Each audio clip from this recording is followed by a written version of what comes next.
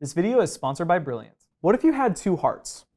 It's a silly and speculative question, I know, but just stick with me here. What if you did?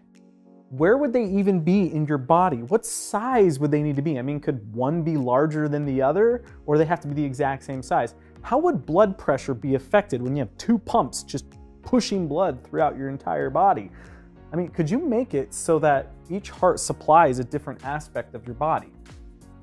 I mean, again, these are silly, but yet they are interesting questions. So let's figure it out.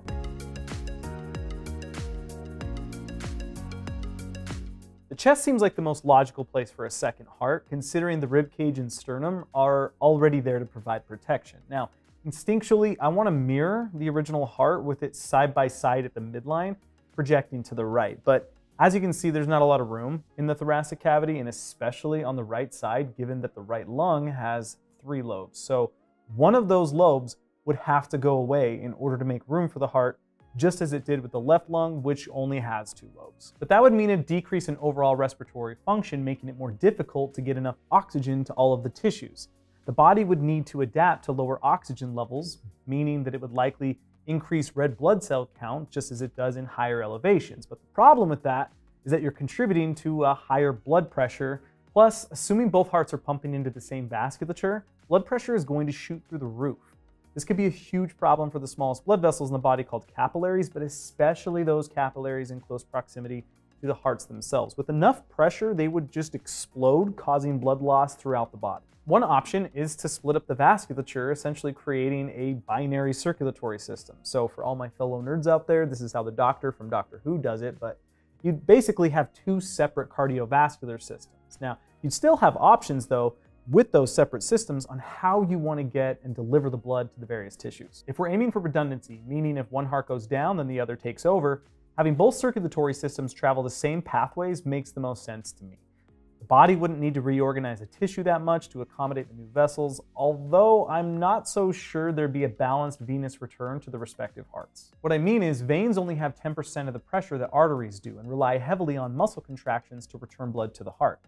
It's possible that your day-to-day activities would lean to one circulatory system more than the other, even if it's just at certain times and with certain activities. So unless both hearts are always contracting in unison, you're also going to have differing flow rates in the blood vessels, which would also affect the delivery and return of the blood to the hearts. Since we haven't increased the amount of fluid in the bloodstream, this could create some dramatic imbalances, which would likely have ripple effects on the working efficiency of other organs and tissues in the body. It's possible that having one heart pump while the other rests could help balance this out though.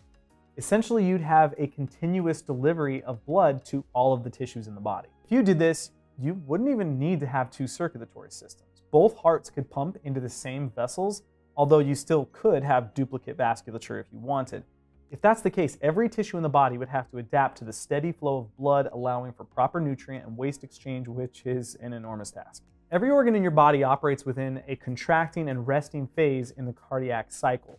Pretty much every organ and tissue would have to adapt, which would be more difficult for some than it is others, but it's still going to be an insane amount of work. But I want to really quickly think about what an increase in blood flow would do to some of these tissues. The skeletal muscles stand to gain the most here, although it would take time for them to fully adapt.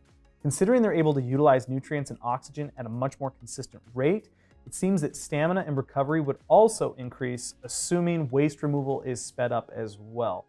For other organs, I don't know that a steady blood flow would actually help them all that much though, even over time. Everything in your body is optimized for your current flow of blood. Just because you're now providing a steady flow of nutrients and oxygen doesn't mean necessarily that the organs are going to become more effective or efficient. If anything, it's now more difficult for them considering they have to help manage this new heart in your body. You have to understand that every organ system in your body evolved alongside the other systems. Changing one system doesn't mean the other systems will respond in kind. We also need to consider heart rate. So while the hearts might be beating normally on their own, let's say about 80 to 100 beats per minute, the combined heart rates would be 160 to 200 beats per minute at rest, which just sounds utterly exhausting. Again, this is without exercise. Another option is to split the duties of each heart. So while one heart is pumping to the internal organs of the body, The other heart might be pumping to various tissues such as muscle, bone, and skin. Now, personally, this option just makes the most sense to me. Since we're not focused on redundancy here, you could actually adjust the sizes of the hearts according to what they supply. So the heart that's in charge of organ function could be smaller, and as long as it's still in the chest, it should be able to apply or supply enough pressure to the brain in order to continue normal functioning. Its primary blood vessels could just be traveling vertically. So you'd have one coming off of the heart, heading towards the head and neck, and then another one heading towards the chest and abdomen. And then you'd have all these offshoots branching off of it to supply the various organs with blood. And then in order to return blood back to that heart, you'd have all these small veins coming off of the organs, which would then filter into two larger primary veins that would then enter into the heart. Now, your heart already does this, so we know it works, but now essentially you've completed the loop. The other heart could be larger, but it would still need to be smaller than the one we currently have. Now, this larger heart should also handle respiration on top of muscle, skin, and everything else, meaning it would send vessels to and from the lungs. It would also need to supply that smaller heart with oxygenated blood, since the smaller heart isn't contributing to the lungs at all. Now, you'd also have to have a vein that takes deoxygenated blood from that smaller heart back to the bigger heart, but that probably isn't too difficult to do. But as much as this layout makes sense to me, there's a pretty big problem here, and that is, how do you get fresh nutrients as well as filter the blood in both of those circulatory systems? Kidneys and liver are the only organs that need to connect to both circulatory systems. Otherwise, uric acid is going to build up in the bloodstream, and without nutrients, things are going to get very bad very quickly.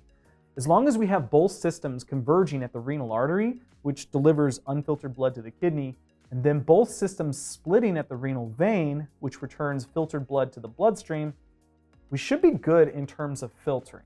Then, once nutrients have been absorbed by the small intestine and processed by the liver, the nutrient-rich blood can be given to both hearts, providing essential nutrition to the cells supplied by each circulatory system.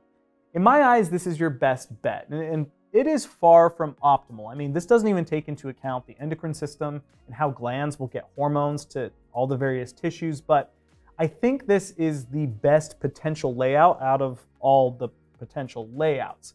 But what do you think? Do you agree with me? Or did I get something wrong? Or maybe just forget about a whole bunch of stuff altogether? Let us know in the comments below, because we'd really like to hear your feedback on this one. I wholeheartedly believe that this type of logical and scientific thinking is extraordinarily valuable to people in all walks of life, not just those in the scientific and medical disciplines. In fact, it's one reason I'm such a big supporter of the sponsor of today's video, Brilliant. Brilliant.org is the best way to learn math, science, and computer science interactively. They have thousands of lessons and are adding more each and every month.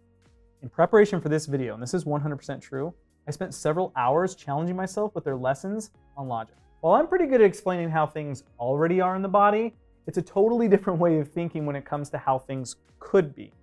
Brilliant helped me get into that headspace by providing me with if this, then that, or what's really just properly called logic, type challenges that were bite-sized yet highly intuitive.